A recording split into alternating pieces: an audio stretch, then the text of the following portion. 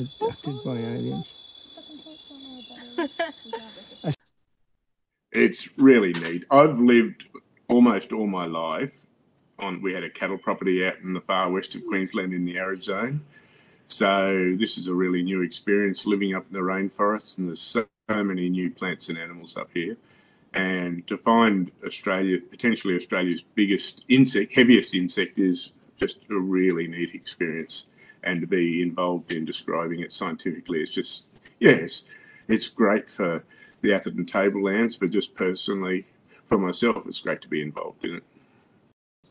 And he eventually found one up in the rainforest. It was a fair way up. So these things live in high altitude rainforest. So they live sort of 900 metres upwards, up to about 1,200 metres in the southern end of the tablelands. And they live high up in the canopy. And that part of the tablelands is often enveloped in mist and rain. And because they're so high up, they're very, very hard to find. We don't know. There's a lot of work to be done. We don't even know what the male of the species looks like yet. We've only found the 2 females.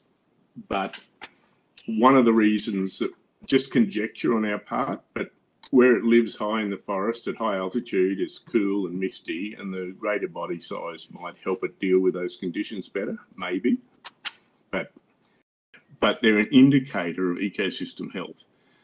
And if we want to, as a human race, if we're just going to be totally selfish and talk about us as humans, if we want to survive into the future, we need sustainable ecosystems to provide clean air, clean water, and all those other resources, and also the ability to farm and grow food. And if our ecosystems are collapsing through our actions, we need to change our actions if we actually want our kids and grandkids to have a future. So